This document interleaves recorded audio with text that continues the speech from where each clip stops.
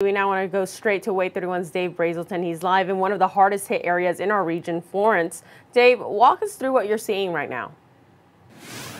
Well, it is damage, wind and storm damage from last night. Interesting enough, we give out the weather warnings and the alerts all the time, but until most people experience this actual severe weather conditions, it's something unbelievable. Let me step out of the way and just give you an idea of what people are experiencing here this morning with downed tree, power lines, transformers in the middle of the road.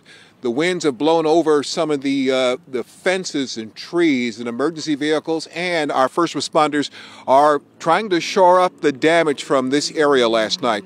The winds have damaged quite a few neighborhoods in the Shoals area here. As a matter of fact, we have some businesses that have been affected. One business, an antique shop, had an experience where their roof had blown and went traveling half the block down the street. We talked with that owner of the store, and he said it was unbelievable as he sat in the store last night. Just saw the tornado warnings coming in, so I took cover in the building, and about that time you could hear the winds come in. You could hear the metal starting to pop and ripple, and the business next door, which is Belmead Antique Mall, the entire roof came off of that building.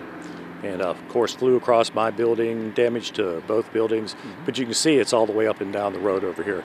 Probably one of the worst storms that I've seen, and I've been here since probably about 1976.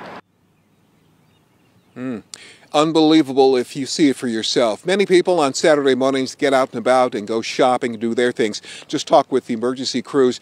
They say, please avoid the areas. If you see trees and power lines down, let the emergency officials know, but by all means, do not try to touch or move in that area because some of the lines could be energized. We're reporting live from the Shoals this morning. Dave Brazelton, WAAY 31 News.